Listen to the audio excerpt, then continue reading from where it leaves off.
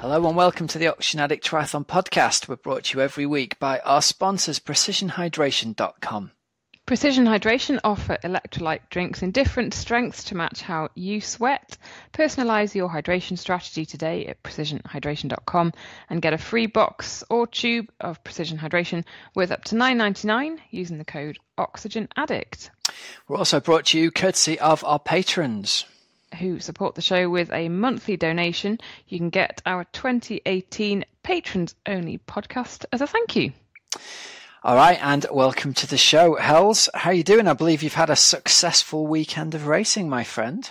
Well, we had a good weekend of training, Rob. Yes, we went out on a big hilly bike ride on Saturday, which was great preparation. We did 5 hours and we did a few climbs, including Winnett's Pass in the Peak District and a number of climbs to get there.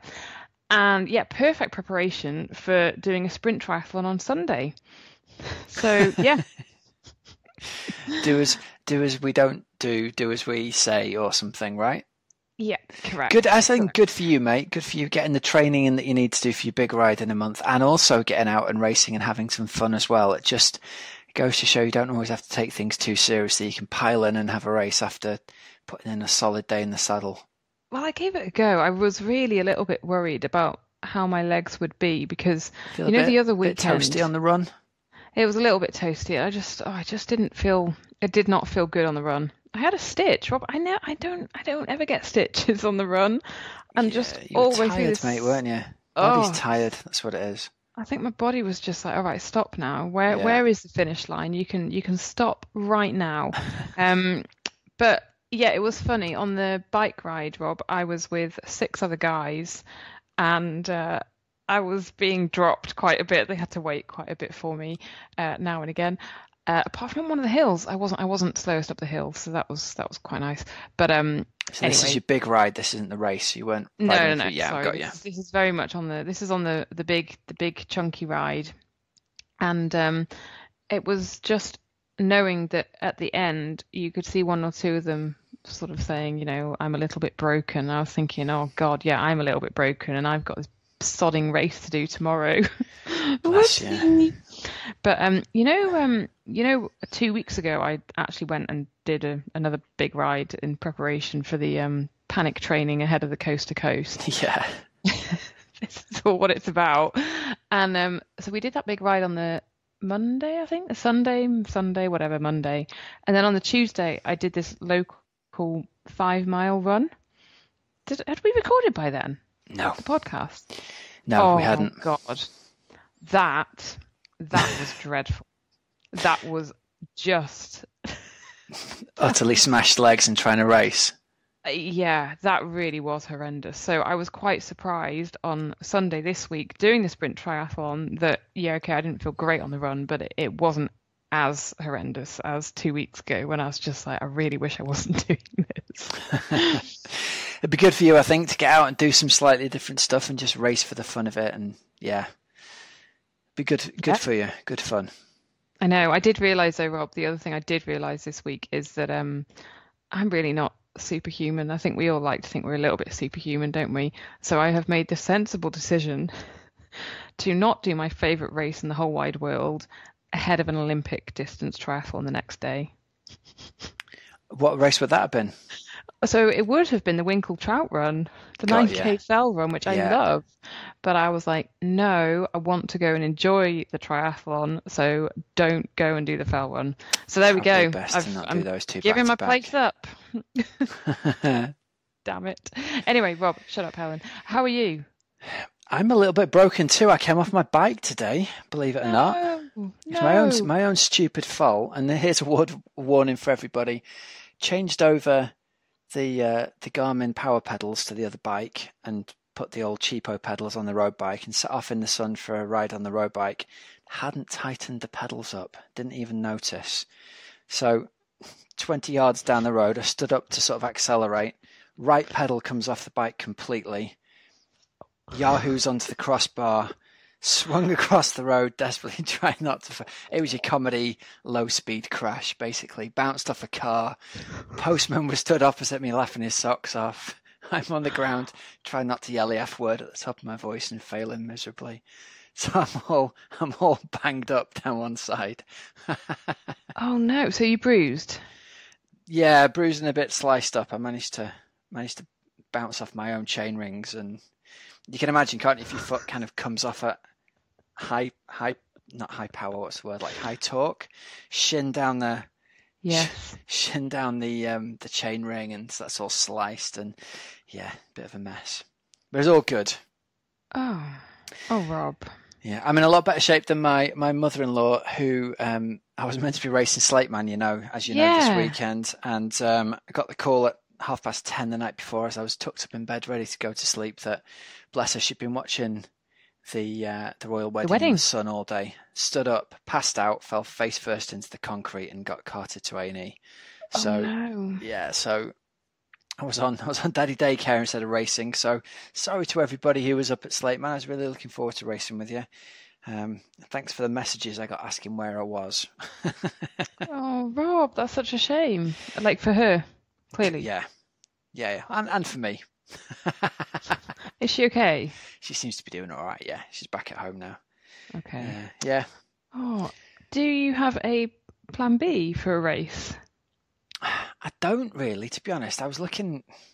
I quite fancy going to do the Lakesman Half, but it's full. Oh.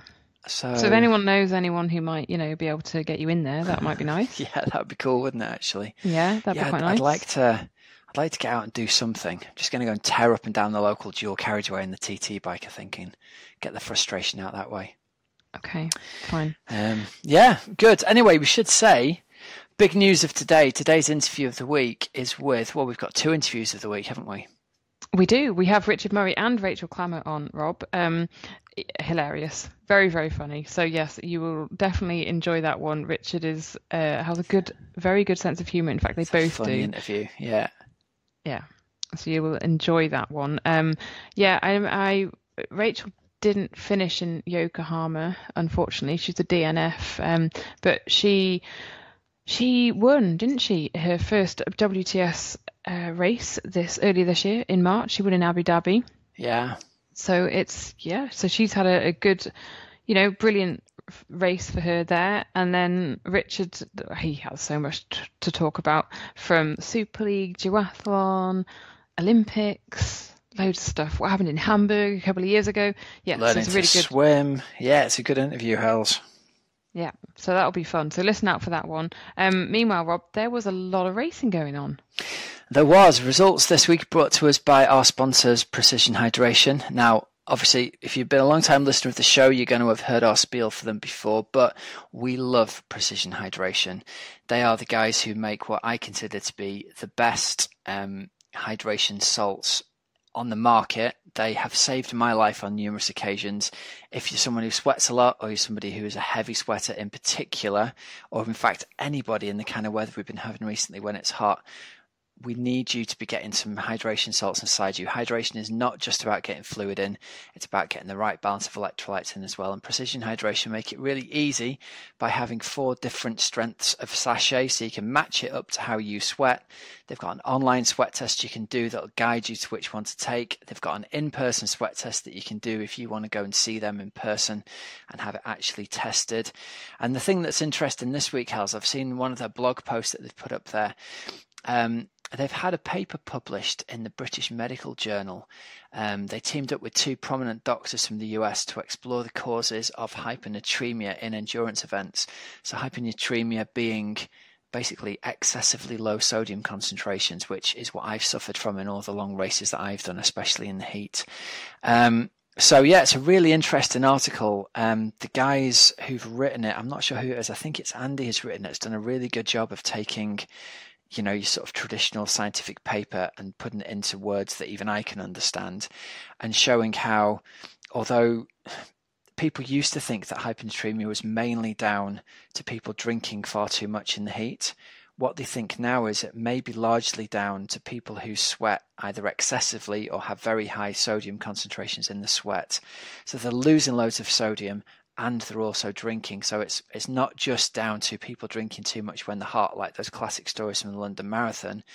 It's largely down to undiagnosed high sweat rates or high sodium concentration rates. So yeah, dead interesting read. So hats off to them basically for mixing it with the scientists, I reckon. Absolutely. And if you go on precisionhydration.com and on /blogs, then you will find the piece on there about the paper published in the BMJ. And it is, Rob, it's a really, really, really interesting read, and how it all came about, and the sort of the doctors that they've been meeting with and working with and talking with. So yeah, fantastic. So head over precisionhydration.com /blogs and you will see it there. Cracking stuff. Rob, they're such good guys, aren't they? They are. And remember, you can get a free box or tube of pH worth up to $9.99 using the code Oxygenaddict.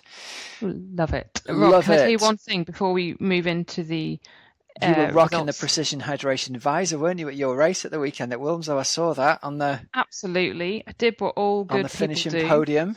Yeah, which was took my glasses off because I thought I looked like such a geek in my glasses sometimes. Put the visor on. You know, when they do the Tour de France finishes, and they all do up their jersey and, you know, make sure, or Roger Federer always makes sure that he's got the right watch on. You've got to look good on the podium. I was There like, you well, go. I am absolutely sticking that visor on because a photo will be taken and I'm going to be seen in Precision Hydration. So there we go. I You're would on like to say point, Helen. That's what the I was cool on mums around point. here say. You're on point. I was on point at the Wilmslow Sprint Triathlon with third place. Rob, I wanted to say that John Brunt got in touch with us, listener of the show, and he said, well, I'm not for blowing my own trumpet, but Chrissy Wellington, OA Tribe Podcast, Precision Hydration, he was including us in a post here. I completed my first triathlon and a standard race. These guys got me through it. Chrissy's book, great tips, down to earth, everything worked. The podcast kept me going when I was injured. So there we go. Congratulations to John Brunt. Yeah, well done, John. Thanks for the shout out. We appreciate it, man. Right then, where should we start? Let's kick off with the international races and then go local hells. Let's kick it off with 70.3 Barcelona this week. And I've got to say, oh man, Javier Gomez is looking pretty toasty this time of year, isn't he? He's looking pretty good, Rob, as he warms up for his Ironman debut in Cairns very soon. So yes, he took the win there, didn't he? A nice swift 1:10 run, a 2:25 bike, and a 22-minute swim. Saw him beat David McNamee by about 3 minutes. David ran a 1:12, so again, nice and rapid. And Barter Renault was third. Adam Bowden as well got the fastest run of the day, Rob, with a 1:10.05. That's insane, isn't it? It's good, isn't it? He fell back a little bit, I think, on the bike, but then managed to pick off a few places again once he got onto the run. So yeah, win there, nice one for Javier Gomez. And then Emma Pallant, Rob, she defended her title out in Barcelona. A nice swift 1:20.50 run to finish things off. And then another person who we need to give another shout out to for, what is that, two weeks? 2 and 2, isn't it? Yeah. 2 and 2 for another podium is Fenella Langridge. And yeah, great stuff. So newbie pro, as we've said, and she finished in 4:39, so second to Emma Pallant's 4:32. And it must have been pretty close, so she just held on there, Rob, to second, because Eva Vuti was third 25 seconds later. But what a great result there for Fenella. And I think we're going to get her on, Rob, over the next few weeks. I've been in touch already. Yeah, I noticed that. That's going to be good. I think she's real talent, isn't she? Fast swimmer and a strong biker as well. So I think when a run picks up, it's only got to pick up a little bit to be really challenging for the top podium, but to be beating Eva Wuti, and Camilla Pedersen as well. I hadn't noticed that name there, actually. Fair play, yeah. Nice work, Fenella. Get her on, Hells. Honestly, we are on it. We have been in touch. We made contact. We have mentioned that we could talk about cake and other things. So yeah, we will look forward to that. Rob, over in Chattanooga, in the US. Say that again. Yeah, I did say Chattanooga. Chattanooga. Yeah, Chattanooga. That's how we say it in Northern England. Heather Jackson, Rob, and Starkovich took the wins there. And Heather Jackson only just finished just ahead, didn't she, of Meredith Kessler, who she is racing at the moment, isn't she? Yeah. It's amazing stuff. And then Lindsay Corbin was third. And good to see Andy Starkowitz take a win as well. 2 hours flat and 40 seconds on the bike. And then a 1:22 run. So enough for him to just hold on this time. I love it when he races. He wasn't at Kona this year, was he? I don't think he wasn't at Kona this year, so I hope he gets out to Kona again this year, because I think he lights the bike up when he does. Really changes the dynamic of the race when people have got to chase these massive leads down. Imagine if you get him and Cam Worth together on the bike, it'll really change the dynamic. I love it. And your favourite named Canadian, Rob? Yeah, Jackson Laundry. Yeah, second place. Good stuff. All right, so next up in the old results, we are going to jump down to the Outlaw Half in Nottingham. So for international listeners, the Outlaw run a series of races in the UK. They're all branded together. There's a couple of half-distance races and a full iron distance race. So this is the original Outlaw Half, and there were some big names racing. Yeah, that's right. Will Clark was on the start list. Phil Graves was on the start list. A number, and then in the women's side there was Lucy Charles. There were some really big names, basically, Rob, in that men's start list. Sadly, Will Clark pulled out the night before, last minute. Got sick overnight, didn't he? Yeah, and but still, it made for a cracking race, and it was taken out by Sam Pictor, Rob. 4:02, just ahead, a minute ahead of Reece Barkley, who finished in 4:03.18. And then Lewis Eccleston, Rob, from Mantry, you spoke to him, didn't you, after Kona? A while ago, yeah, didn't we? Yeah, sprint finish between him and Reece, wasn't it? Just down that finish line. So Lewis managed to get third, just pipping Phil Graves, who came home, 2.5 minutes later in fourth.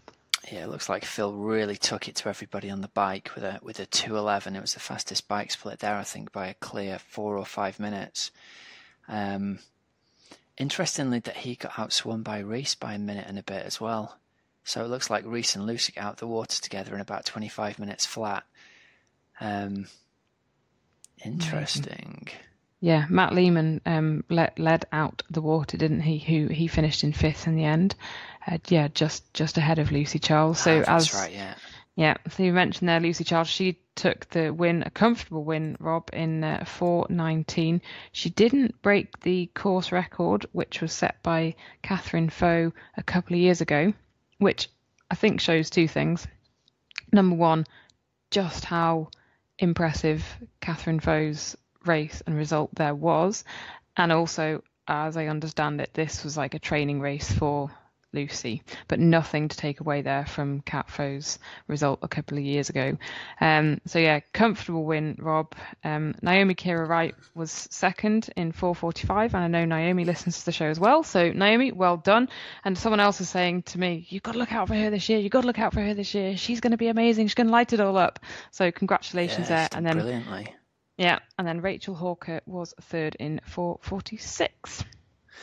Especially impressive for Naomi, because she wasn't racing as one of the sort of, in inverted commas, elite ladies, was she either? She's got a number in the thousands there, so.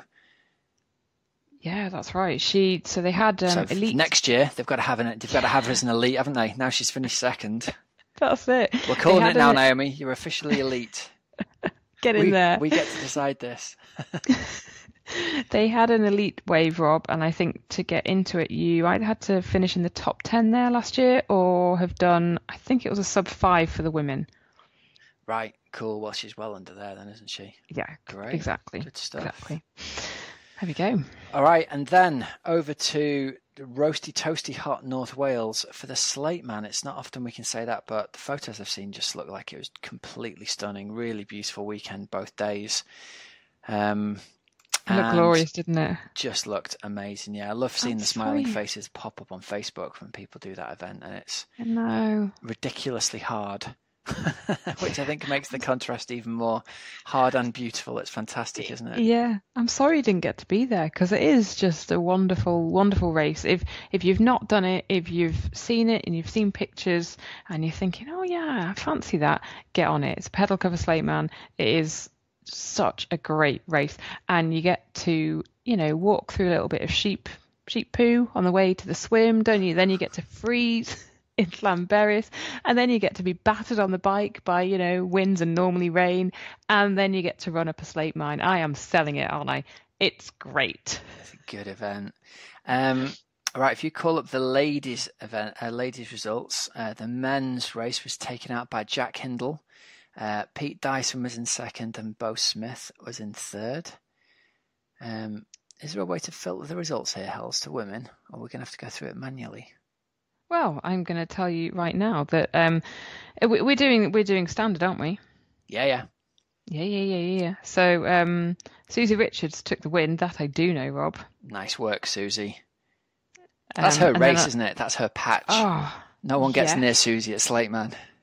No, she did. Oh, she did brilliantly, and she took 7 minutes, Rob, off of her course record.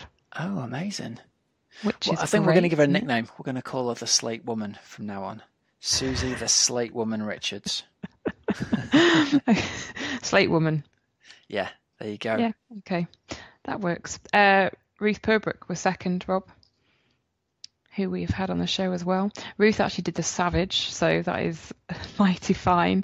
She finished in 2:50, just ahead of Becky Schofield, who was third in 2:51.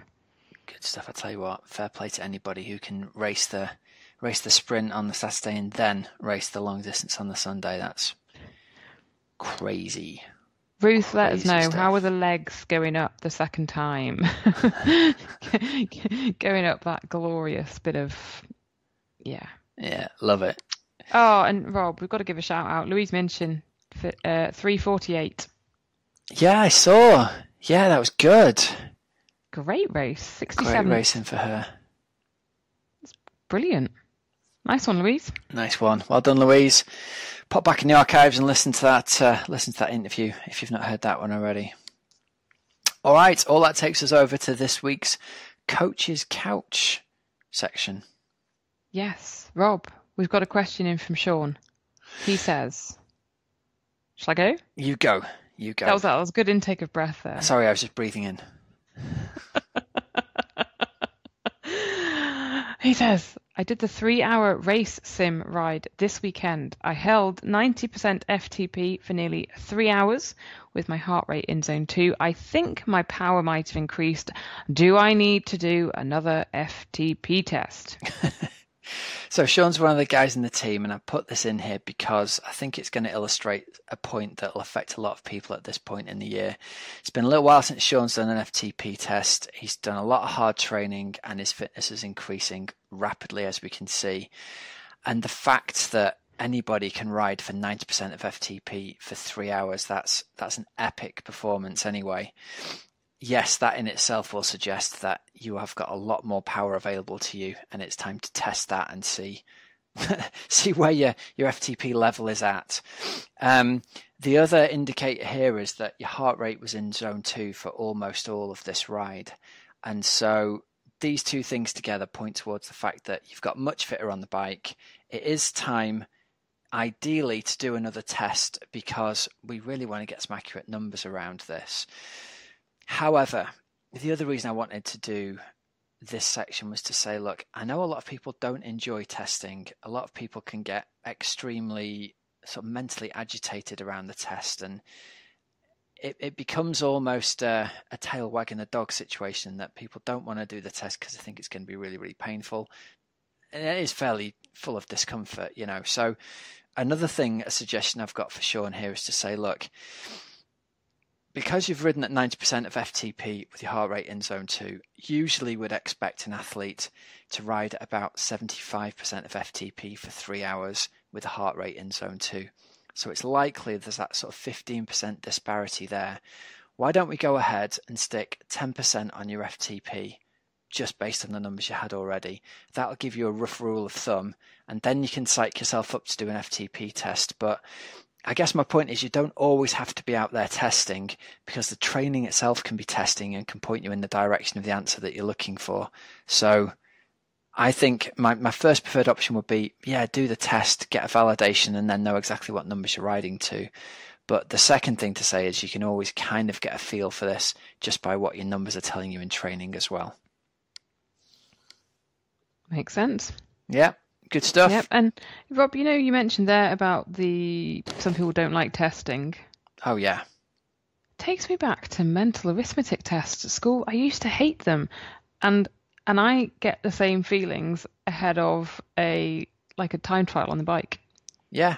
A lot of people do. I think it's a performance anxiety thing, or like in teaching, they used to have this phrase, is this assessment of learning or is it assessment for learning? And what they used to mean by that was assessment of learning is sit down and do this test and then I can get a number to tell me how clever you are. But assessment for learning is sort of identifying for the student what their strengths are and where they need to improve. And I think we can apply that to athletes as well. And especially if you're the kind of person who doesn't enjoy doing tests or time trials or races or whatever, we have to find another way that people can access accurate numbers to train off without kind of getting wound up and het up about it. It's mad, isn't it? I can remember really clearly when I used to do every 10th week we would do the CSS test in the pool over winter at the club. And people would be going, will you tell me when the test is? Because I'm just not going to come this week. Yeah. And the whole idea is it's not about, or it shouldn't be about pushing yourself to the point where you feel sick. It should be like a celebration of all the fitness that you've gained. And if you're not a person who enjoys testing at the top end, we need to find another way for you to sort of feel that you're progressing along the way. I guess that's the important thing, that people know that they're making progress. And that's often hardest with athletes who've got a multi-year history, because, after 2 or 3 years in the sport, you're at that point where, I know, Hells, my FTP is not going to get higher this year than it was the year before or the year before that. It's just a question of, can I get it back to the same level that it used to be? And so the test kind of becomes about the same thing for me. It's very hard to not approach it from oh God, I wonder how much less fit I am than I was at my peak performance level. Yeah, it's like a fear of failure, isn't it? For me, that's what it comes down to. It's just a fear of failure. And you kind of think, but in the grand scheme of things, what does it matter? But I used to, honestly, Rob, when I was like 10 or 11, I would genuinely go in and ask the teacher, please, can we not have a mental arithmetic test this Friday? Because I just used to get so worked up about it. I'd never, it wasn't like I was really bad at it. I'd always do quite okay. But yeah, it was always, I hated it. Maybe the thing we've got to develop is like the bigger picture is to have the resilience to sort of, my process now is it's not about how fit I was in 2007. It's just about working out some accurate numbers to go out and train at and make the most of the time I've got. That's kind of what I try and tell myself. Yeah. It's just a way to not waste the precious training time that you've got. Yeah. And I think that's a very important thing to flip it around, isn't it? And actually see it. Yeah, definitely. So Rob, we'll bring you some news, but first of all, why don't we do the interview with Richard Murray and Rachel Klamer, and then after that we'll have some news, and we've got a Chrissy Wellington signed book. She's going to sign a book for us, so we've got that to give away, and we'll bring you details of that shortly. But first of all, here are the interviews of the week. It's a double whammy with Richard Murray and Rachel Klamer. Richard Murray, hello, and welcome to the Oxygenaddict Triathlon Podcast. How's it going? Yeah, it's going great. A little bit tired, but all in all, everything's good on my side. How is your back? Because you didn't finish in Bermuda, did you? No. Yeah, I had a bit of a back issue, which I haven't had in quite a few years. So since I was a junior, and it was interesting because I had my best swim of my career, pretty much, and I thought, this is going to be a great day, and then. Kind of went south from there, really. And when it does go south in a race, and is it something that you sort of, do you feel prepared for it ever, or is it always like, balls? Yeah, well, I think it's, it's kind of like depends on what type it is, because you obviously have like the, I've trained too much type, where your body doesn't respond or something like that, and you're like kind of hitting your head against the wall trying to get somewhere and you don't. And then you've obviously got the type where you say you crash out or something like that, and that's a different type of thing you got to deal with. And it's funny because this time it was kind of like a high to a low. And I kind of had to just make the decision to stop the event, which usually I don't like to do. I usually just like to go to the finishing line, regardless. But I think if something gets to the point where it starts, could impact the rest of the season, then you kind of got to make a decision during the race on what you should do or what you shouldn't do. Is Yokohama your next one? Yeah. That is the next one, which was a little bit concerning because I planned to come back to the Netherlands for a week. And then go that direction, so it's a lot of jet lag and travel and that stuff. But in hindsight, I didn't really get to run all that much in Bermuda, so the legs aren't too shattered, which is one positive, I guess. Yeah, I guess so. How do you guys sort of deal with jet lag and stuff? Because you're always on the move. Yeah. I mean, it's you kind of, after a couple of years, you start to get to know the signals and the signs, and you're obviously waking up in the middle of the night, and during the day you're tired for a couple of days, but you need to play it by ear and obviously be careful and not overdo things. I think it's all about just management, really. It's the same. It's the same every single time. You don't disappear from jet lag. It's not like we're immune to it or anything like that. Superhuman. No, definitely waking up this morning as well. I was waking about 12. I went to bed at about 9:30. Yep. And I was destroyed at about 8 p.m. last night. And then this morning I woke up at I thought, it's got to be about 3 o'clock. And I looked and it was 12 p.m. And I was like, oh my God. so I've had that for the last few nights. And you kind of, you just got to, every night it kind of goes a couple hours later, and eventually you wake up and then you actually feel tired. So it's actually nice now because we're swimming early in the mornings. Here in the Netherlands, so by the time swimming comes, I'm ready and raring to go because I've been away for 4 hours already, so it's not all that bad. Time to mentally prepare for it. Pretty much. Do you now enjoy swimming, Richard? I do enjoy swimming now. Yeah, I think it's the start swimming was like I would say it's less of a love-hate relationship now than it was at the start. I think I had to kind of teach myself to enjoy it, which is difficult to do. But I think that obviously the more you swim, the more I suppose you pick up on the skills, or you pick up on the thing, and you get stronger, and then it becomes easier from there, I guess. But it's definitely something you have to learn. It's not like, you can go and do probably, probably 20, 30K in the pool every week and you could still suck, which is quite depressing. You think you'd spend many, many hours doing something, you'd get better, but unfortunately if your technique sucks, then fortunately you're just going to pick up a shoulder injury probably and getting any quicker. That's the thing though, it is swimming, it is like the bane of many age groupers' lives, in that we spend a long time trying to improve, and for a lot of people who are busy working and everything like that, we don't necessarily have the time to do 20 or 30K in the pool every week, and then it's just messy sometimes. Yeah, I think that's the one thing where people get the swimming side of it a bit wrong. It's I think technique is like it's one massive thing in swimming. I think if you spent more time doing technique and actually less mileage swimming, you'd probably be a better off swimmer. Just because your feel of the water, as they say, is better.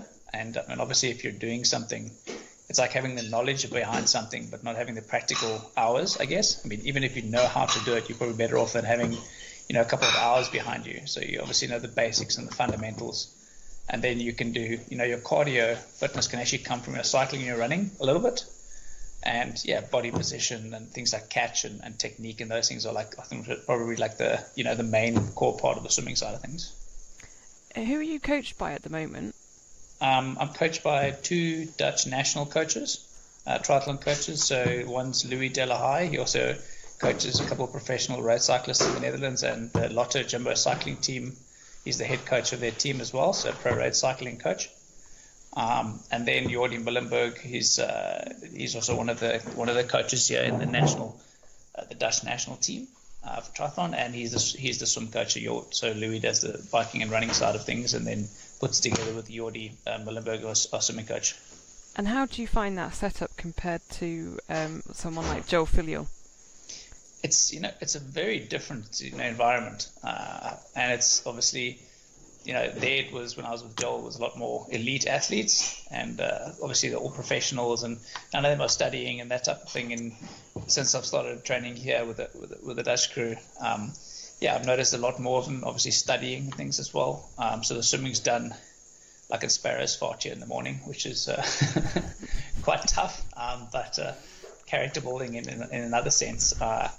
And I think this, it's quite different. We have 2 rest days a week here, but in between the training, we do 3 like very solid days, probably a tiny bit more than what I'm used to when I was coached by Joel.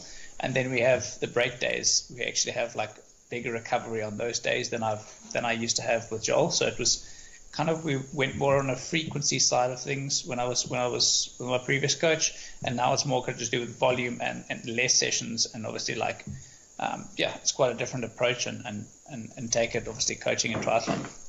That is quite rare, isn't it, to have sort of 2 rest days, or 2, I would say, let's call them recovery days maybe.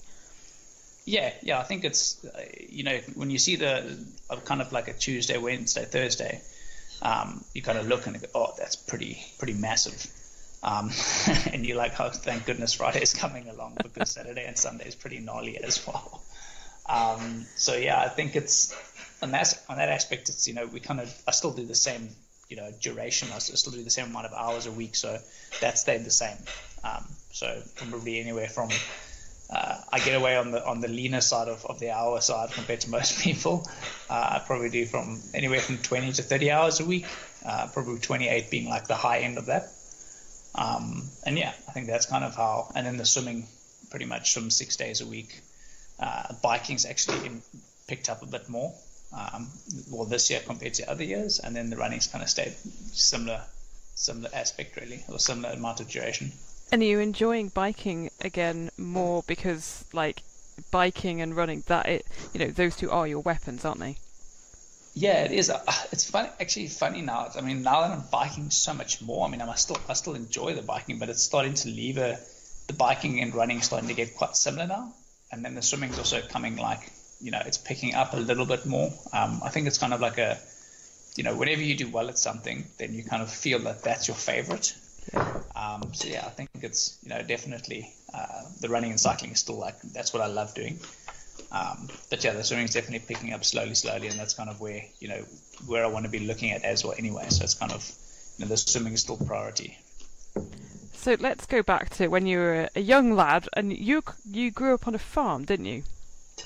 Yeah, that's correct. I grew up on a farm just outside of Cape Town, South Africa, about 35 kilometers out from the centre of Cape Town. And so how did you get into triathlon when you were a youngster? Or duathlon? Yeah.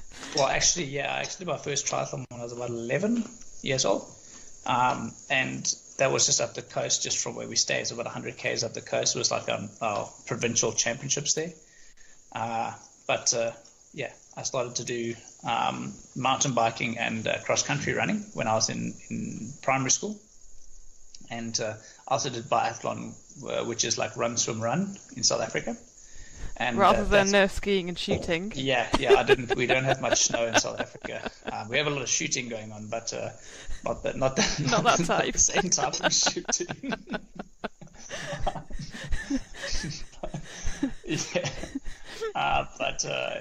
So that's kind of where it started.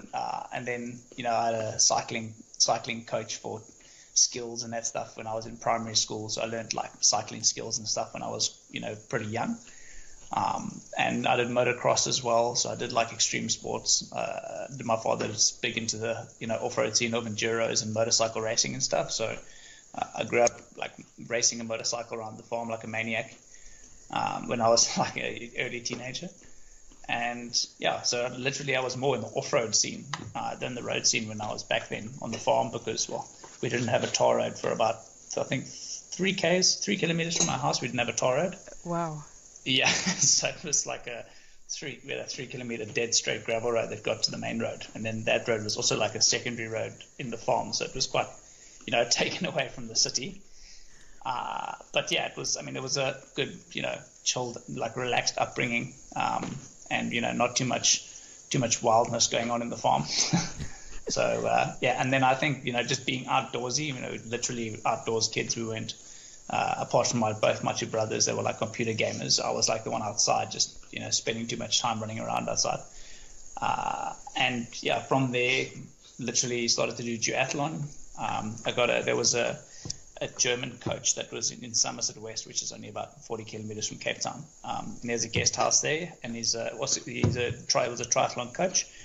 And he told me, yeah, if you learn to swim, you can actually become a good triathlete. So I said, okay, well, maybe I'll give this triathlon a shot. And he said, yeah, well, duathlon's like a dead sport. So no matter how good you get at it, you're not going to make much money. So I thought, oh, that's terrible, because that's what I'm good at. And so I said, how long is it going to take me to get good at swimming? He said, oh, probably about 5 or 6 years. And I was like, Jesus. So I thought, that's terrible. And so yeah, I went to Germany when I was in my early teens. I went to Europe by myself and checked the scene out, and I was like, wow, there's so many more people doing triathlon in Europe than there's in South Africa.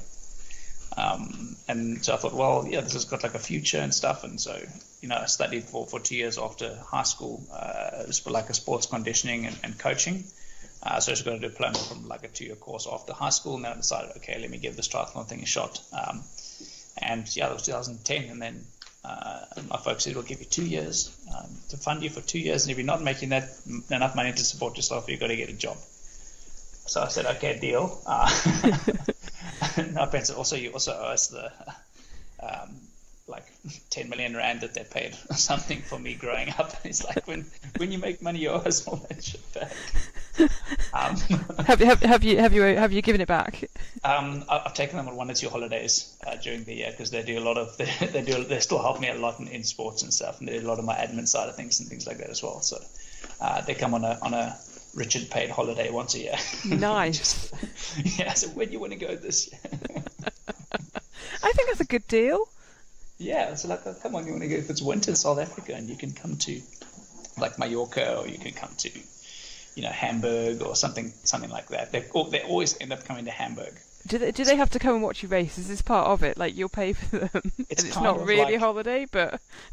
No, they'll come for like 2 weeks, 2 or 3 weeks to Europe or something like that.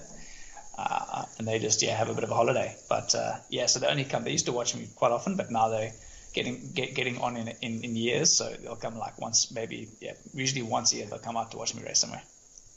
Oh, which is your sort of most memorable race when they've been there as well? My most memorable race when they've been there. Yeah. I'm trying to probably they haven't watched a hell of a lot of my international World Triathlon events, but they've been to when I won duathlon World Champs. They were at both my duathlon when I was a junior. They watched me win both of those, and then.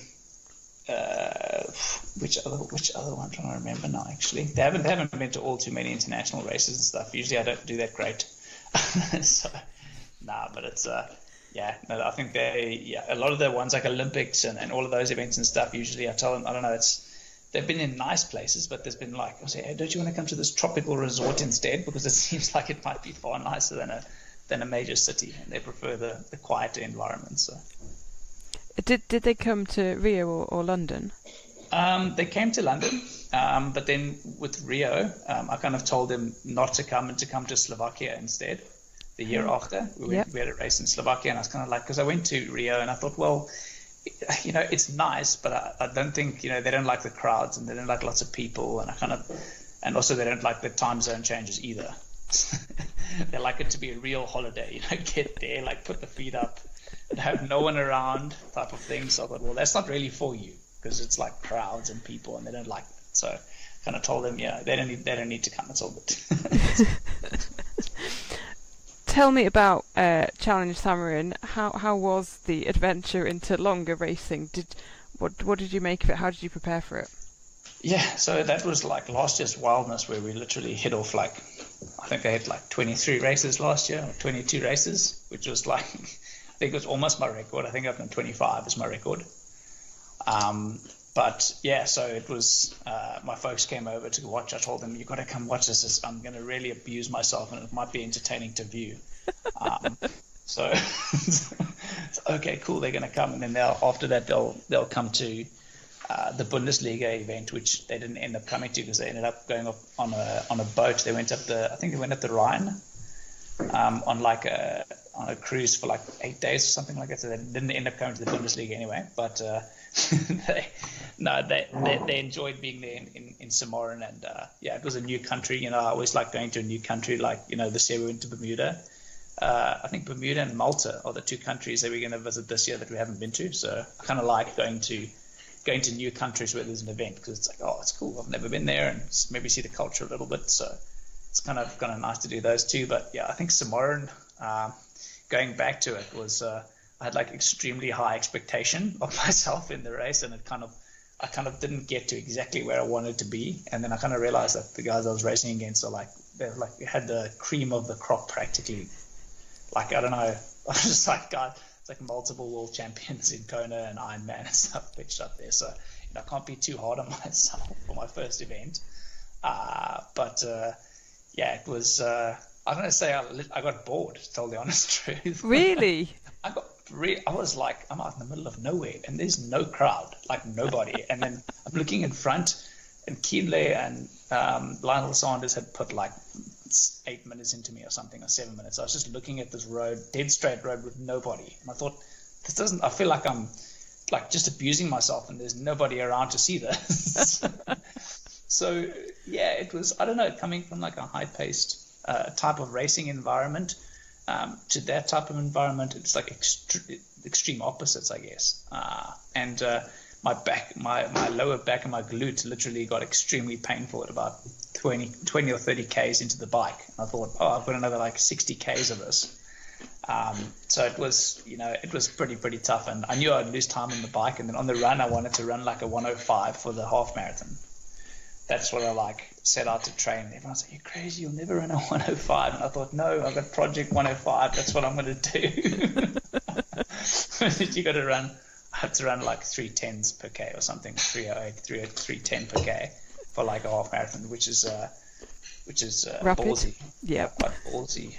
But yeah, and then I ended up seeing that the running course was full of sand and grass and everything other than a fast course, pretty much, which really kind of blew me to pieces, because I was like, oh God, there goes my run completely out the window. So I think I still ran like a 115, which is, I don't think, too bad. But yeah, I mean, the last 4K or 5K, there was like no one ahead of me for like 3 minutes, and there was no one behind me for 3 minutes. I decided, well, what's the point of me running hard here now? So I just kind of jogged it home. But yeah, I think it was, you know, definitely something that I'd like to do if I'm more conditioned, because I mean, I gave myself about 2 months. Yeah, I think about 2 months to set myself up for the race. Yep. Which, you know, a couple of guys have had, you know, a couple of years. So I'm a little bit behind on the year section there, which could take some time. But it was definitely an experience. And then also I raced like the weekend later. I raced a sprint distance Bundesliga race, which I could practice. I couldn't walk for about 4 days afterwards. So I thought this was going to be fun to try and do a sprint without being at Rachel and I were having to like go backwards down the stairs, because they had like these 3 sets of stairs where they go down to the breakfast hall. And like both her and I looked like we had some type of like polio or some type of like thing with our legs. I was like, "Oh, you all right?" So like, no, I don't think so. I'm glad it's not just me that has to start walking downstairs backwards. That's yeah, it was. I was like, my quads were destroyed. So would it be something that you would look to move into maybe after Tokyo, like more longer distance stuff again? Yes and no. I've kind of got a funny feeling that Super League's going to grow pretty big in the next 4 or 5 years. And I think it might be actually going, I don't know if the distances are going to go shorter. Like there's obviously still going to be like obviously half and full distance in Kona. But I think the majority, I don't know, I'm kind of seeing it as like more people can do like say a 20-minute race than people can do an hour or 2 hour race for the general public. So I think it might be heading that direction of, because if you think about it, oh, can you swim 200 meters? And you go, yeah, I can swim 200 meters. Can you cycle 6 kilometers? Yeah, I can do that. and then maybe that'll, bring a bigger crowd of people. Then, can you cycle 100? It's very intimidating to somebody who, thinks like 180 Ks of cycling. Like even I think like 180 Ks of cycling. What the hell? Like, just that is enough. Like by itself is enough pain. Let alone putting like a marathon after that. They're like, are you insane? So you go straight from there to like a doctor's appointment to check whether you're like medically still capable of like doing other things. But I think, it's kind of funny though, because I mean, people love the challenge. That's kind of why, it's like that drive of, you don't think you can do it. And then, once you've actually done it, you think, oh, that's amazing, couldn't believe I could actually do that. But it's all, they say, a lot of it's got to do with mental strength and mental ability and willing to do it. So you could do it, but you might be wrecked for like 2-3 weeks afterwards. And then, so I think it's a willing and wanting to do it, I guess. But I'm not sure I'll go long when I get a bit older. I think, I think I might actually be doing shorter, or maybe going to something to do with marketing or something with coaching as well. I might want to start coaching. That's kind of what I've got a big passion to do with coaching. So I think that's going to be more my line than going into the longer distance, I think. Interesting. And you mentioned Super League there. How good was Hamilton Island? Yeah, that was very cool. It was no one kind of knew what it would be like beforehand, and then as soon as we heard that there were like all these live TV channels and all these things going on, I thought, man, this is really big. Like, there's not many triathlons where they're like, we've got live viewing in like 10 different or 8 different countries. So it was quite a big thing. And even the World Series races that we do, they're live sometimes in the local countries if they want to air them live, but it's very seldom that it is live. So that goes a long way to obviously broadcasting the sport to the world, because if millions and millions of people viewing it, that does big things for the sports and obviously for the sponsors and obviously our sponsors as well, my sponsors. So I think that's kind of why it's so cool, and obviously the environment that they make as well. No one really knew who was going to win, so it changes the dynamic of the race. And I think I like the shorter swim as well. That definitely does me benefit. I'm only like 5 seconds or 10 seconds out the water versus 20-30 seconds out. So that definitely helps me. And how did you find the real sort of back-to-back nature of racing? Because it was like, racing for, I want to say like 20 minutes, and then you'd have that 10-minute break, wouldn't you? And then you'd be going again. Yeah, I think it was like doing a track session type of thing, except for you have longer time, so you have like more time for the lactic to build up. So obviously I think it got to do with how fit you are, is the quicker you recover between the rounds. So if you're unfit, obviously you don't recover as fast, and then the next round comes and you're not ready, whereas other people might be a little bit more ready. So it was definitely, and it was like extremely hot there. It was like Singapore type weather almost. So it was really, really tough. And I think, all the rounds and all the things, and there were so many different things that, like different rules or different how to win the events and those things. It was pretty complicated. So, but it was pretty good. It was great fun, and I think everyone had a pretty good time there. So it was quite enjoyable. And it was like also, in March side, I think it was in March side last year. It was quite like, I wouldn't say a bit of a dangerous race to do, but to do it at that time of the season could make or break your season. So you kind of got to choose wisely to do which obviously events you take part in. And you came away with a nice paycheck as well. Yeah, it was like practically, not practically, it was my biggest paycheck of my career, which is super cool. And I think it's usually what I'm making into the whole season. So it was like one race made my whole season's earning, which is pretty sweet. And I think that year also got this. I think I got the Island House win as well. Is it last? No, it wasn't. No, it wasn't last year. It was the year before. It was the year before the Island House. But that's also. I heard that's not going to happen. Apparently, at the end of this year, the Island House races. I don't think it's going to be on the end of this year, which is quite sad because it's a pretty awesome place to go. I think really? That is probably the coolest place to race. Like, hands down. I mean, if you try and race on like a private island where there's like no cars involved and there's one little cafe there and one restaurant, and like 5 cabanas, then I don't know, it's difficult to beat something like that. Oh, that is when you get the invite for something like Island House, so you just like, oh, get in. Yeah, that's you. No, that's then you're really like you would go there because I mean, last year I went there like pretty unfit. I'd been like sick for 3 weeks, and then I had like 2 weeks of training, and I thought, okay, I'm going to go there with like 50% power, which is not going to be good. And there was prize money up until 5 people lost out on prize money, I think, because there were only 15 people. Yeah. And I was like, at one stage, I was like at 10th place with me and Mario were vying for 10th place. And I was like, oh man, there's like $10,000 between 10th place and 11th place. Nice. So it was pretty wild, but it's still good fun. And to go there in itself, it's like it's a privilege just to go there. So it's pretty cool. And so will you be doing Super League again well, I guess it starts, doesn't it? It starts later this year. So Jersey starts in September, doesn't it? And then through to like next March. Jersey, then Malta, and then Barcelona. I think Jersey, and then it ends in Mallorca on the last one. So will that be on your radar?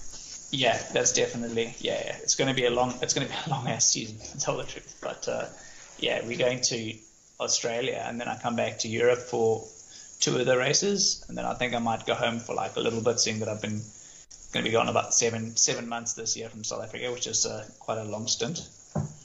And then I'll come back for those last races of the season. It's a long old season, isn't it? Are you able to play a little bit of golf in between training, Richard? I don't really get much time. No, I don't. I mean, I enjoy it when I can play, but it's usually off season is when I get to play some golf. So all these courses, when you're travelling around the world and you see all these beautiful courses and you're thinking, oh yeah, I'd quite like a game on there, but you can't do it. Nah. If I had to carry more luggage with me, I'd be in big trouble because I'm already at like 60 kilos of luggage around the world. So I got to make sure I don't have too much more. Yeah, true. Richard, it would be bad if I didn't ask. Do you regret sort of what happened back in Hamburg in 2016? No, I actually don't, because I picked up I didn't say I picked up my manager from Hamburg, but I kind of did pick up my manager from Hamburg. So no, I think it's one of those learning curve things. It's kind of like, I don't know, in your career you have to learn what, the good, the bad, the ugly, you name it. So obviously that one was to learn to not lose my cool because obviously as a professional athlete, that's, you need to be, just that, you need to be professional.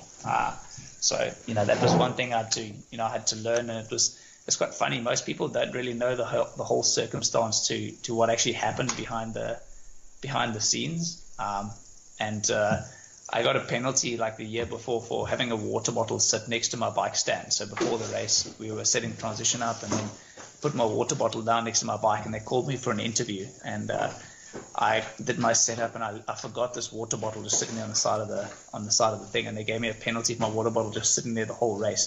It just like sat there by my bike stand, and they gave me a penalty for that. And I was like, I can't believe they would give me a penalty for something so minuscule like that. But they have this rule, and they like to follow the rules. So, and then the year after, the same thing happened. I got asked for an interview in transition, and I put my helmet on the wrong side of my bicycle, so it was actually in front of the box of the athlete that was on my right. And I went for an interview, and I came back, and my helmet was on the wrong side of my bike. So when I ran to my bike out the water, I actually put my wetsuit in the box of the guy that was next to me, so not my box. And then I got a penalty from that. So it's like Hamburg is just, I've had a couple of problems there, and I was on the run, and then Mario was running there. He was next to me, and he said, "Richard, you have a penalty," while we were running, and we were like 20 seconds up from the field. And I was like, is he trying to screw with me now, or is he trying to get to me or something, like in my brain? And then we ran past, and I saw that I was on the board, and I was like, shit. So I stopped, and I was shouting at this official to try and get the information as to why I had a penalty from the official. And the official didn't even look at me. He just like kept staring at his watch, and I was like getting more and more aggravated, shouting at this official. I'm like, come on, tell me what it's for. Tell me what it's for. And then when I left the penalty box, I just got a lang pissed off, and I just obviously throw the up yours sign. But I was actually throwing the upwards up to kind of the general, like kind of the event type thing, not at the official, and they saw it as throwing it at the official. So I was kind of just angry in general. And then afterwards I kind of lost my cool and stuff, and then they kind of gave me a rap on the knuckles and lost all the prize money and all the points and all the stuff. And so it was a bit of a cock up, but as things happen, sometimes good things happen, bad things happen, and that was one of those bad things. Life would be boring if we were all the same, though, wouldn't it? Yeah, if everything was perfect, people would pack up and go home and wouldn't watch. So if I added a little bit of excitement to the race, and that's good. Exactly. Now, Richard, I would love to carry on chatting, but I'm going to leave it there because I'm going to speak to your lovely girlfriend shortly, Rachel. So thank you so much for your time, and best of luck for the rest of the season. Perfect. No, thank you very much. It was great chatting to you, and thank you. I'll put you over to Rachel. Rachel Klamer, hello, and welcome to the Oxygenaddict Triathlon Podcast. How are you? Good, thank you. Thanks for having me. Today was kind of a busy day. So we're at a national training centre currently where they like to swim early. Well, early for me, early for Richard. we're not really morning people. We swim at 7, and then afterwards I actually did have a nap for the first time in a long time because I was really tired. Then after that we went for a ride. We did some bike skills. So there's a guy here who teaches us how to ride a bike properly. And after that I went for a long run with my coach, and I hope I made him tired enough. And then made dinner, and now we're here. And nearly ready for bed. And 7 a.m. early for you guys. Is that early for swimming? Yeah. I know it's not early for a lot of people, but we're not really used to it. I think we also like to eat quite late and like to train quite late. So we literally just finished dinner. I think Richard will actually still have some more dinner, and it's already almost 8:30. I think that's the problem too, that we don't really like going to bed really early, and then waking up at 7 then feels really early. Or at 6, waking up at 6, not waking up at 7. When I spoke to David McNamee, he says that he's now based in Girona in Spain, and he was saying there is brilliant because, a bit like you, he prefers getting up a little bit later in the day, and his first swim session might be, I'm sure he said something like 9 a.m. And so actually when he's finished his training in Spain, obviously it's very normal to go out in the evening, and he can still go out and be sociable at like 10 p.m. and it doesn't matter. No, exactly. I think I would like that type of life too. That's honestly what I do at home. I think a lot of Dutch people like to have dinner early too. Like we're living with some other athletes in the same house, and some people have dinner like at 5:30, and then I'm like, well, I'm still going out for a run. And then when we get back, we shower, start to make dinner, have dinner around 8:30. So I think everyone just likes different things. Correct. Tell me, Abu Dhabi, how the hell was that, getting your first WTS win? Yeah, that was really good. I'm not sure. I didn't expect it yet. I mean, my goal was top 5 WTS, and I spoke to a lot of people about it, and like my boyfriend and my coach and even my manager. And then my manager said, okay, like podium or something. He said something like podium today. I was like, oh, well, if not today, hopefully another time. He's like, no, today. So when I crossed the finish line, I was like, my manager should tell me this more often. So, no, it was really good. And, really happy to get closer to that goal. What was that course like? Because everyone was dropping like flies on the bike, weren't they? Yeah, I actually don't know. I didn't really have issues on the bike there. It was raining, it was slippery. It's on a F1 track. So even on the course familiarization, people went down. Maybe I was also lucky that the months before I didn't do any cornering. It sounds weird that I was lucky, but I really took it really, I wouldn't say easy, but I didn't take a risk at all during that ride. I saw my coach every lap, and every lap I was like, oh man, I'm so scared. So yeah, maybe that was a good thing actually, that I didn't have the confidence to go through those corners very hard. So the skills that you were working on today, does that involve things like cornering? Yeah, definitely cornering. We did a lot of corners today, and we'll do the same thing tomorrow again. Yeah. And then like descending and things like that. So hills and descending. Yeah, it's really nice. They've got a nice park here, which is just for bicycles. They made it only like last year. It's called the Tom Dumoulin Bike Park, and they've got they made a hill in it. They've got a big loop, which is just over 1K, I think. They've got some corners and a hill where you can take a couple of downhills, cobbles, no cobbles, bricks. So it's actually a really nice place. That sounds so Dutch, but so cool. Yeah, it is. Yeah, I don't know if it's really Dutch. I should actually ask Richard, but yeah, no, I don't think so. That the bike park, it's just really nice. It's good for athletes to train for their skills and stuff. Yeah. How much of your training do you and Richard do together?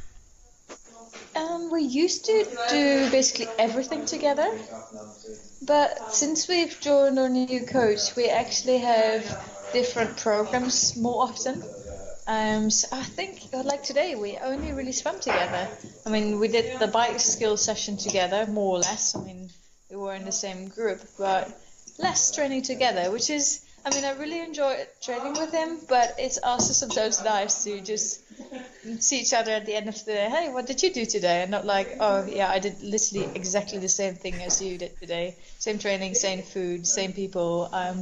So it's kind of nice to not always train together. But I did realize the first time I went to a training camp without him this year, I mean, it was the first time in like 5 years almost, I missed him because I was not used to train with other people or train by myself. I could always compare my pace to Richard. Like, I knew that if he likes to run really slow, I should say that first. But if I would run much faster in training than him on the easy sessions, I would know I'm in a pretty good shape. And if I don't, I know, okay, today's not such a great day. So it's kind of fun how you get used to train with the same person. Did you find it difficult sometimes though with your relationship, in that, like you said, you would be literally doing everything, and sometimes you just need a bit of space, don't you, from the person? Yeah, I'm sure everyone needs some personal space. Yeah, well, I don't know. It's of course really nice that you're both doing the same thing. You understand, like, when someone says, "Okay, I have to go and train," like, you don't need to explain why you do that. Like the traveling together and everything, like the traveling, going to races together. I mean, you always have someone you know. It's like, yeah, I used to miss home for a lot before I met Richard, and now I realised I have been at home for 3 weeks since half November. So yeah, you forget about certain things. So it's really nice, but also really nice to be yourself. The one thing I told my coach for the first time is, okay, we're both going to train with you. You're going to be our coach, but it's Richard and it's Rachel, and it's not the girlfriend and boyfriend. Like, I don't need to do the same thing if it's not good for me. So it was really important to talk to the coach about this. And am I right in saying you two met doing drugs testing? Yeah, we did. How romantic! Oh yeah, very romantic. It was in Cape Town World Cup actually, and Richard tried to show his urine to me. I think he tried to do that as a joke. I wasn't too impressed actually. And did you take a little bit of convincing? No, I don't know. I think he had to work for it for quite a while. I wasn't convinced immediately. And what was, when you won in Abu Dhabi? Yeah. What was his reaction like? I haven't seen him as excited as that moment. Often I'm not always sure if he's there when I'm racing. If he still has to race, he's not there. I mean, if he's racing first, I'm not gonna be there. But whoever races first is going to be at the race from the next person. Well, that's kind of my law. I'm not sure if he likes it, but so when I was running on the last lap, saw him like riding his bike and shouting, and I was like, okay, someone is here, someone is happy. So yeah, very happy. And he said, when we spoke to him, he said that when he did challenge in Slovakia last year, he got bored. How did you find it? I didn't get bored. I think that's a big difference. He loves the speed and the short races and high intensity. And I don't know, I really enjoyed it. I have to say, for me, it was slightly different too, because, for example, I'd never been on a TT bike before. So 2 weeks before the race, I got my first TT bike. I didn't do a bike like setup. Richard helped me with it. So it wasn't perfect yet, because maybe the bike was a little bit too big. And so I went there without real expectations, just hoping I would survive the race and go as fast as I can. But I didn't have a power meter on my bike. I tried with a heart rate belt on, but I'd never really used a heart rate belt on the bike. So it was just more like trial and error. And I mean, the bike was really hard. I couldn't pace myself. I wasn't used to riding that pace, or especially not without a power meter. Like if I had a power meter on that bike, I would have been like, okay, stick to that wattage and just continue doing this. But I didn't. So it was for me, it was really a challenge. How did you find the running off the bike and, doing a half marathon? It was actually really good. I surprised myself, and everyone else probably. I think I had the fastest running time there. So I think it was my third half marathon ever. I did one in the start of 2013, and then not again after that. So a couple of weeks before the half distance, I decided, okay, maybe I should run another half marathon. So I choose one, like a local race. Did a half marathon, but just not really hard, but just harder than you would do in training. So I was a bit scared that I would get cramp or I wouldn't make the finish line because it was so long. But I was completely fine until I finished. Then what happened?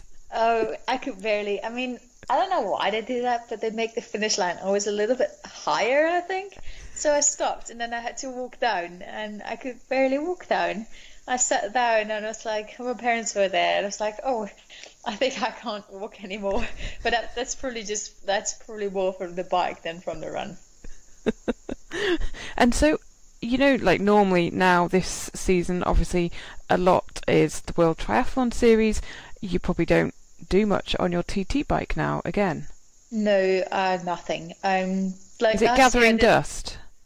Yes, it actually is. I haven't touched it since. So that has been a while. No, like last year we did a lot of different races. I did my first Xterra, I did the half distance race, I did Bundesliga racing, WTS, European Cups. I just raced a lot. Like I think there was one time where I did like 6 races in 7 weeks or 5 races in 6 weeks. It was just crazy, but I felt like this is the year where I can just do that and figure out what do I like, what do I just doing whatever I felt like doing. Although this year with the new coach, I decided that this year had to be a bit more serious, and I wanted to focus on the WTS series.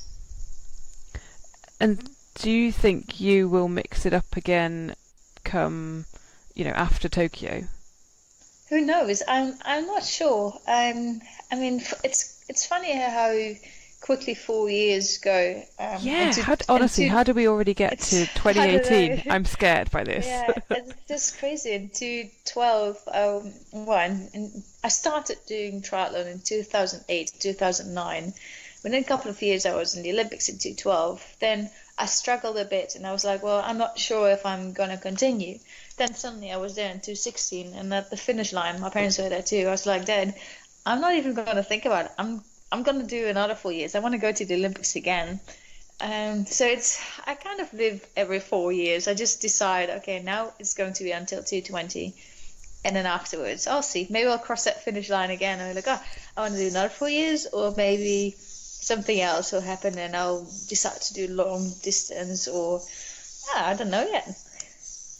No, don't need to think about it yet. No, exactly. I'll just live every day and see what happens. So, Flora Duffy, What the heck? How are you guys gonna beat her? She is on fire. Yeah, it is. I'm not sure if it's my task to do that. Of course, everyone wants to beat her. Everyone wants to beat each other anyway. She's very strong. I think I'm still learning. I've made a lot of steps, and I think slowly I'm getting there, but still not exactly there. I make some mistakes. Get like last weekend, I wanted to get on my bike, made some mistakes, and the front pack is just riding away from me. And like, you can't make mistakes like that if you want to be the best in the world. And so, yeah, first I think I have to work on those little things and then think about the big picture. What was the atmosphere like in Bermuda in that race? Because, you know, she was way out in front ahead of everyone, but in her home country and in the lead. So what was it like for the rest of you? It must have been amazing for her. I mean, I had the grand final in Rotterdam last year, and it's so nice to have people you know watching your race and cheering for you. Again, too bad I was a couple of minutes behind in a pack where I didn't notice much of everything. I mean, when on the last lap, I can laugh about it now, but I was very frustrated the whole race, so I didn't notice too much. On the last lap, I saw everyone walking down the hill already, and I was like, oh, that's nice. I still have a couple of K left. So it must have been really nice for her, not too much for me. You mentioned earlier that last season you did loads and loads of races. Yeah. How do you recover between races if you're doing that many that often? Yeah, I think the funny thing is if you do a lot of races and you just use them as a hard training session, so in between you don't do much, you do some recovery sessions and that's it. But it's only after a couple of weeks that you start to notice you're not as fit because you don't do long rides, no long runs, no long swims. So you can do it for a couple of weeks, but then after that you'll get some problems. You don't do your core stability, your strength work. So it will go very well for a couple of weeks because you've got some really good hard sessions done, but you just get a lack of endurance. And do you do a lot of core stability and strength work? How often are you in the gym? Lately, not too much. That's really a point I've been talking about with my coach, and the last couple of weeks we were working on that.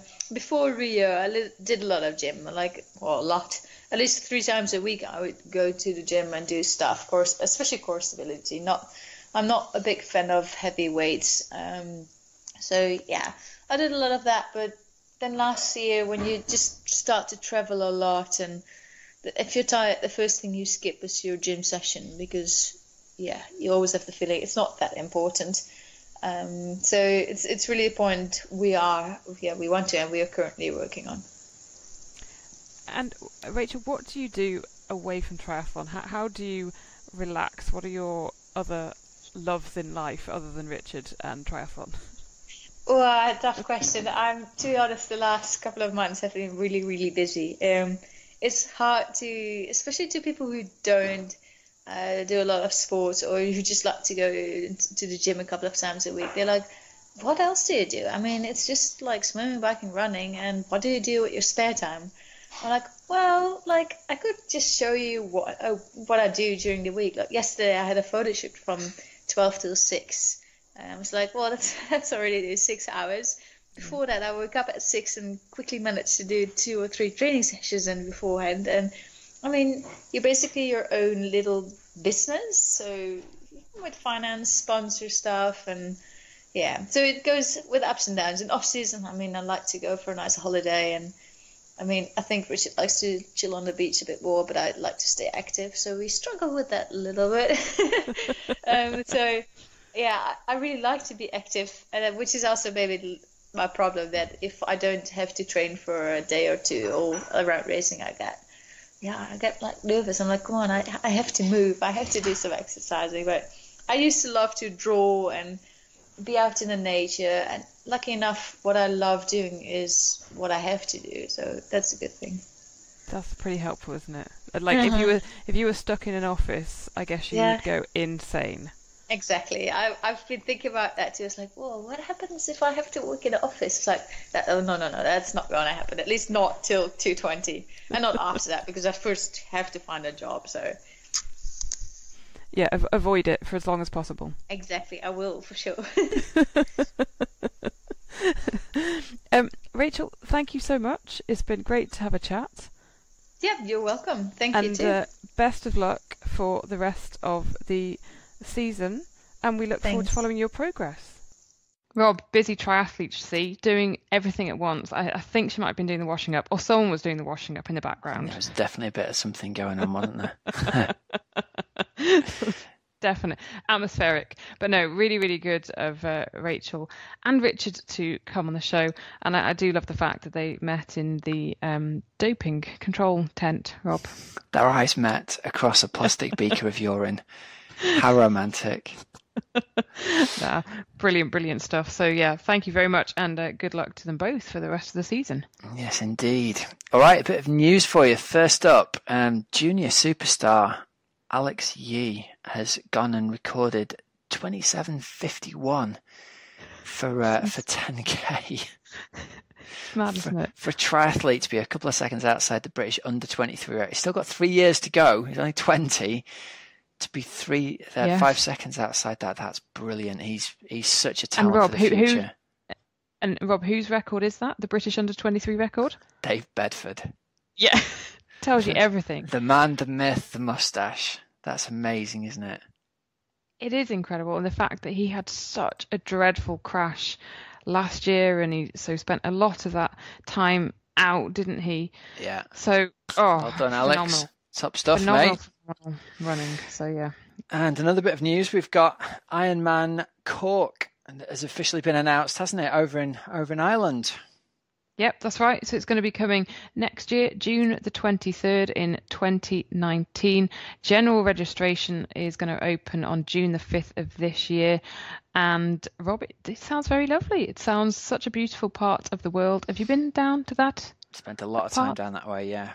Have you? Spent a lot of summers as a windsurfer, living in my car on the beach over that way. Yeah, it's beautiful. I think you can look forward to an Ironman Wales type experience where there's going to be constantly rolling roads and 4 seasons in one day in terms of weather. But stunning scenery, amazing people there, and I'm sure it's going to be a fantastic event. Look forward to learning more about that.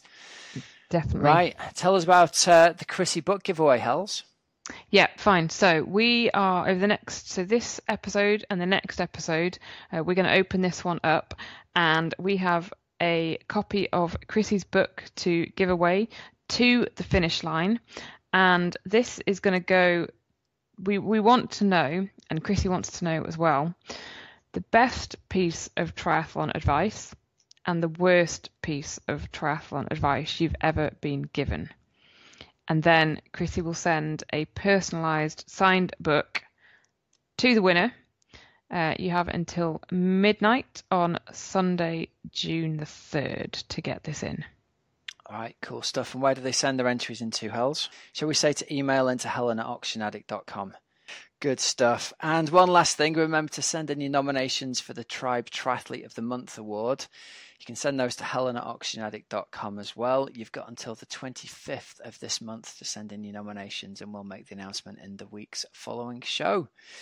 Good stuff. Well, I think we've got time to just wrap it up there, Hels. I think so. That sounds good, Rob. Happy week, and we'll catch up again next week. Yeah, good. Thanks for listening, everybody. I'm Coach Rob Wilby. I'm Helen Murray. And tune in again next week. We'll look forward to sticking you there. Remember, you can use the code Oxygenaddict to get £9.99 worth free from precisionhydration.com. All right, everyone. Speak to you again soon. See ya.